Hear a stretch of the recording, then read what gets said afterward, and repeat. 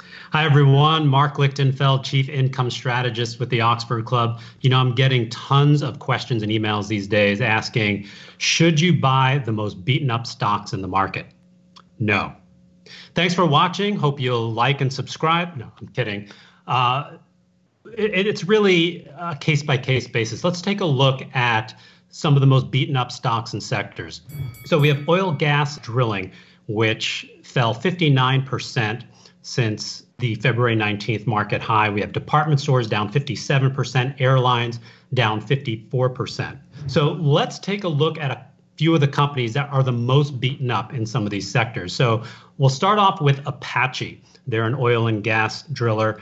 Now, they have $242 million in cash, but nearly $9 billion in debt. It has lost money last year.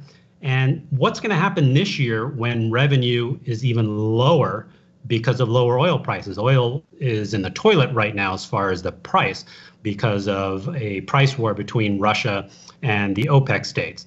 Now, Apache fell 87% from the highs to the recent lows. It's rebounded a bit and is now only down 77%. Does that make a buy? If you look at the financials, I would say no.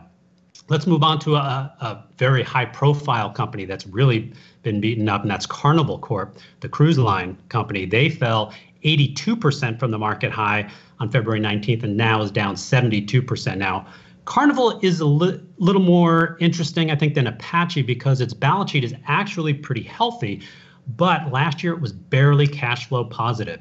It generated $5.48 billion in operating cash flow, but once you subtract the money that it spent on capital expenditures, it only generated $30 million in free cash flow. That's not a lot of money for such a large company. So again, what happens this year now that the cruises aren't running and people might not be so quick to return to cruises? I was actually talking to my mom last year who loves taking cruises, and she said, I'm not getting on a boat anytime soon. And it's not just because of the a possibility of getting sick on the boat, but we've seen these ships get stranded at sea because no one will let them back into port if people do get sick. So I think for a lot of cruisers, it's going to be a little scary to get back on a cruise anytime soon.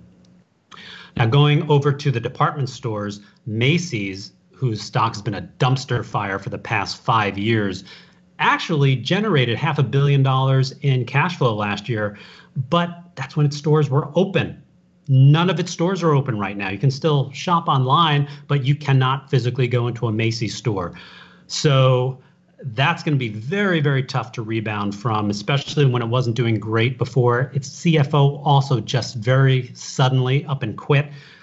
The stock is down 63% now, was down 73% from peak to trough, from the high to the low.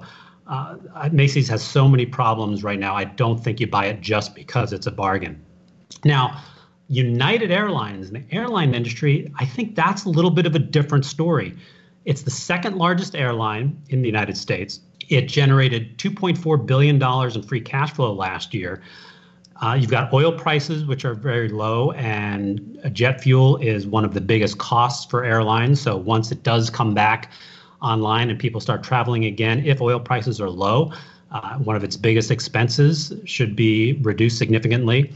And importantly, the government is bailing out the airline industry, right? So there's a backstop there. It's a critical part of our infrastructure.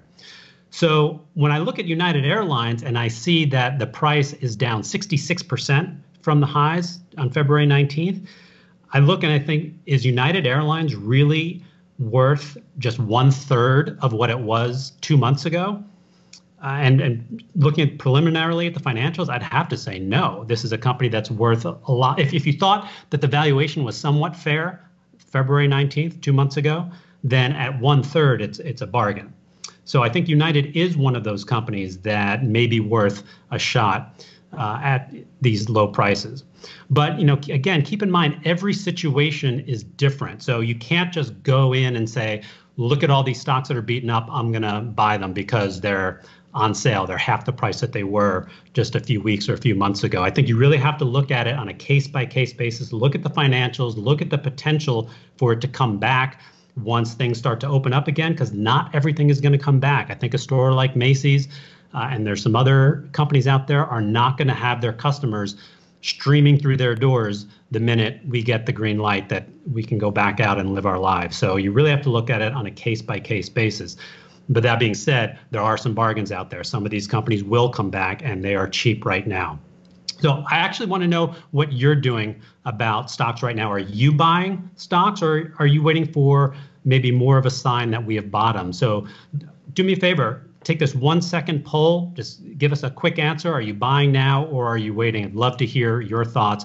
And also, if there's anything that you would like me to cover in the State of the Market videos, please leave your thoughts, your feedback, your suggestions in our comments section. And don't forget to subscribe. We're almost at 2,000 subscribers, and we would love to get over that 2,000 subscriber mark in a week or so. So please tell your friends, tell your family, and subscribe. And I'll see you next time on State of the Market. Thanks for watching.